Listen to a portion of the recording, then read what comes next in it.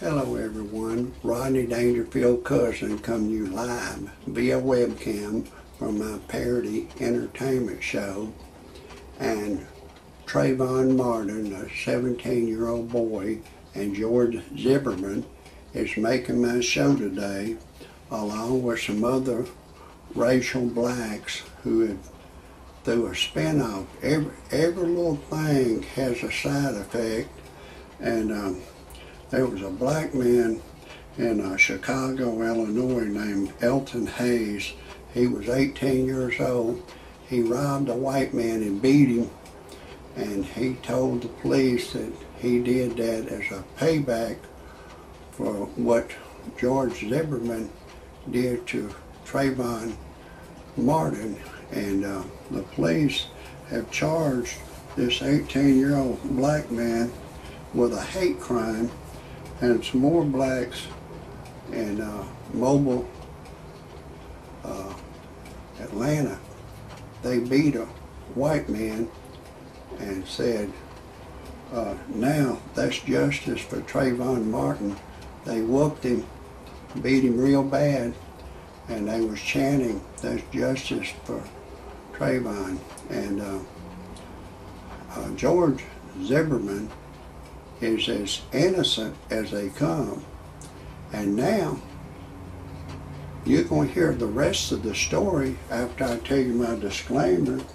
Some of the names have been changed to protect the innocent and the guilty, and some of the pictures have been changed to protect the innocent and the guilty. And everything in my parody entertainment show is a parody. It's all science fiction, it's all make-believe. Do not take anything I say seriously. Do not take anything I say personal. Do not try anything I say at home. If you do, check with your attorney first and then still don't do it. I am a professional. No amateur should ever try anything I say. And everything in my parody entertainment show is make-believe. And everything I say cannot be verified. If for some reason you disagree with my disclaimer, now is the time to get your happy ass off my channel immediately. I don't want you to hear a thing I gotta say. Now, it's been well known to me that blacks have a real serious mental problem. They hold you white people responsible for what happened 500 years ago. And I'm 64 years old. I wasn't even born there. Even if there's a white man that's 120 years old, he wasn't even born. The children, George Zimmerman, he's 28 years old. He wasn't even born then. There's a black man went in a ladies' clothing store in Chicago, Illinois in 2008 and shot 6 ladies in the back of the head, and one of them lived, and they drew a composite of him. He's got jerry curls in his hair, beads. I don't think they caught him yet. They may have, I'm not sure, I haven't followed up on it.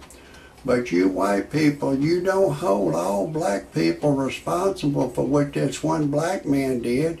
We'd like to catch this black man and either electrocute him or give him 250 years in the penitentiary. We'd like to catch him.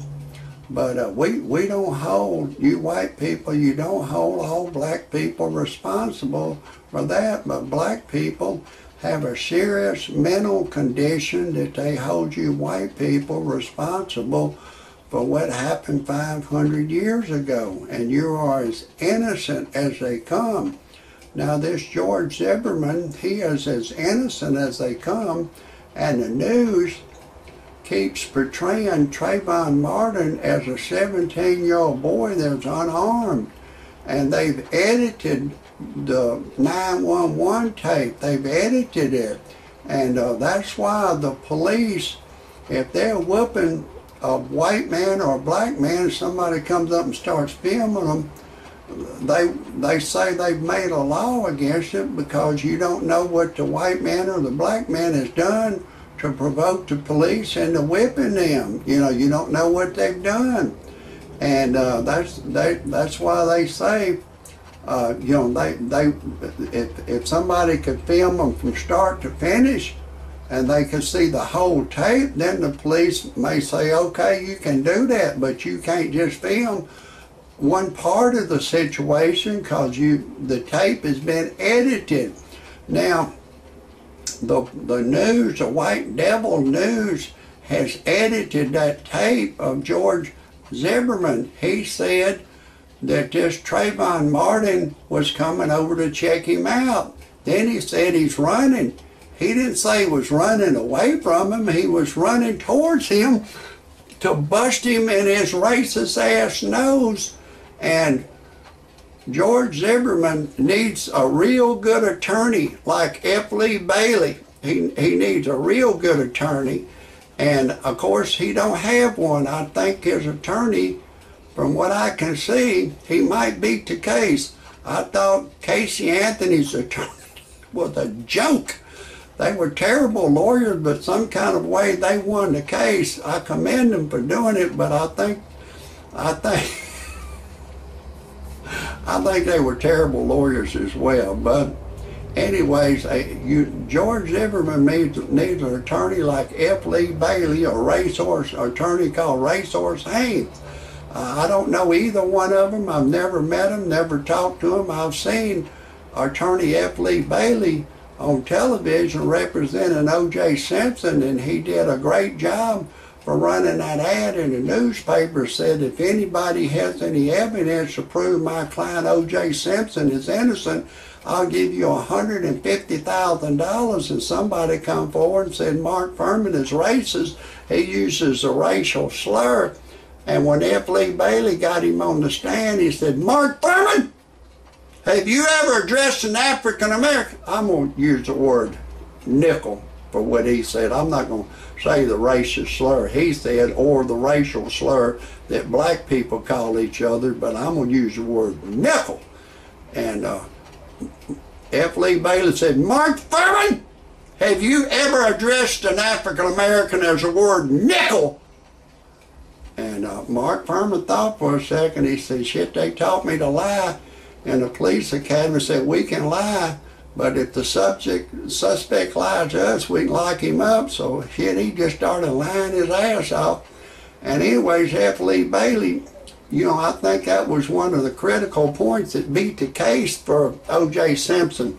But anyways, this George Zimmerman, he needs to hire a real good lawyer that will interrogate everybody involved in the case.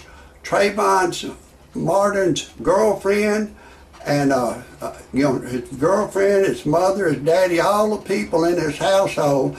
I think Trayvon Martin was a gang member. They need to ask his girlfriend, was he a gang member? Was he stealing this gold? Did he give you some stolen gold? Did he tell you it was stolen? Did he say, I robbed the white men, I steals from the white men, I hates the white man? Did he talk ghetto talk, or did he talk politically correct language? I don't believe there's any African American living, even your Jello pudding Bill Cosby with all his degrees, he talks ghetto language. He says the nickel word. Your Dave Chappelle, with all his education, he calls African Americans a nickel. My nickel, get off my porch! My nickel, get off my porch! Get off my goddamn porch, nickel! And Chris Rock, he said, I hate blacks, I hate whites, I hate everybody! Chris Rock hates everybody. And I talked to a black woman at the bank, and she says everybody hates everybody. We white people, we're not haters, we're good people. We just want to love each other. It's a race of the blacks, always attacking, always attacking. If anybody has any criticism, comments, or anything about my show, if you think George Zimmerman is innocent, if you have some ideas to prove he's innocent, type it under my show. If you think he needs to be put in prison for life, tell me why. That's a wrap for today.